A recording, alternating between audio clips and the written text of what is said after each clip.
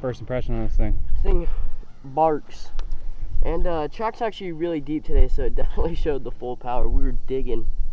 But yeah, it rained. It's been raining for like a week, so dirt was pretty good. We were just leaving her wide through the sand pretty much, but this track would be really fun if it was a little dry, like a little drier, you know. As a Cali person, I like it drier. But anyways, this track's sick, so this bike's super sick, handles well, love it. But yeah, I'm excited for the next few years and going pro on this thing, so it's gonna big step, so should be sweet. New helmet too. Got on a bell now. Bell. Yeah, so basically today, feel the bike, get some, you know, 6 shots, right?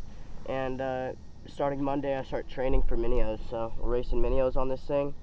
My goal for Minios is to obviously go win, so we're just gonna absolutely grind. I've been on a gnarly training program. Last week was a boot camp with all the star riders, so that was pretty gnarly. Road biked over like a lot, you know, over your local drive, so it's like 65 miles plus, so that was gnarly. So we're definitely in some pretty good shape to go put in some good training on this thing. But yeah, throttle's nice and woo. What class would you be racing on? 250B, it's like schoolboy something, and 450B maybe. It's pretty confusing, there's a lot of classes. Alright, we'll go take another break and then probably do a moto and then be done.